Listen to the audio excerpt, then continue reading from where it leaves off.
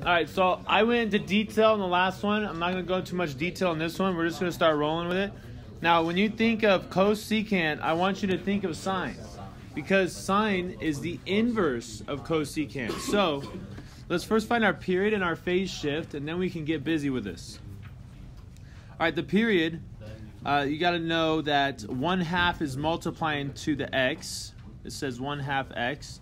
Okay, so we're going to take the regular period, the standard period, divide that by 1/2, and we get 4 pi.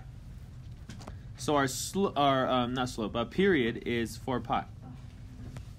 Our phase shift is 0. There is nothing adding or subtracting to x inside of cosecant. Like it would have to be inside parentheses and stuff to be a phase shift.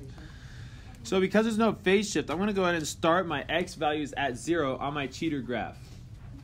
And then for my cheater graph, so I know how to count these 4 spaces, I'm going to divide this whole thing, which is 4 pi, by 4. And what is 4 pi divided by 4? It's pi. So pi, 2 pi, 3 pi, and then 4 pi. Now I graph sine. Okay, graphing sine, that would be midline. And then we're going to go up to 1.5, which is our max. And that's because of the amplitude going on right here. Back down to the midline. And then down to negative 1.5. And then back up to the midline. Now I'm going to draw a dotted line because it's not sine that we're actually graphing. We're actually graphing cosine. Now cosecant. We're actually graphing cosecant. Cosecant is undefined wherever sine equals 0. Now normally, I know some of you guys got hung up on this for a second. Normally, sine is 0 right here and right here. Okay, but we got to get out of the unit circle. You can't think unit circle right now because look, our period changed. Because our period changed, this is now where sine is 0. Actually, I should say it's where sine, or 1.5 sine, 1.5 actually doesn't have anything to do with it, but the 1/2 times x, because there's a 1/2 times x, that changes where sine equals 0. So these are the 3 spots where sine equals 0. Wherever sine is crossing the midline, that is where sine equals 0. So I'm going to draw asymptotes wherever sine is crossing the midline. Now, in this case, the midline is the x and the x-axis, but that's not always the case. But you know, like sometimes it's a 3 because we have a +3 on this, but we don't have a +3. But if we did, the midline where sine crosses the midline, that's still where the asymptotes go. So wherever sine crosses the midline, that's where the asymptotes go. All right. So once we get that, we're pretty much done. Draw your cute little parabolas. And you're done.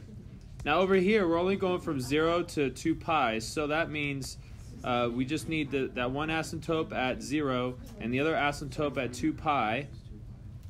And then we got to draw right there, pi 1.5. That's this one right here, pi 1.5. And then our parabola goes something like that. That's all you're going to see because our graph is limited here. So let's look at the range really quick. The range in our picture is only 1.5 to infinity. But all of, like, if I wasn't restricted in this range, the range, or restricted on this domain, the range for this is also going to be negative infinity to negative 1.5. Okay. Oops, I don't bracket infinity signs ever. All right, the y-intercept, there is none because there's an asymptote on it.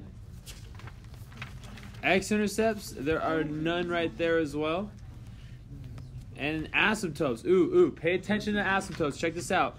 Our asymptotes in our picture are 0 and 2 pi. But how would I write an equation for all asymptotes? It would be x equals 0 plus, and then what's the distance between these asymptotes? 2 pi. So I'm going to say 2 pi times k. And you can make k into a 0. You can make k into a 1 or a -1. Whatever you make it into, that'll find the other asymptotes on the function 1.5 cosecant of x divided by 2.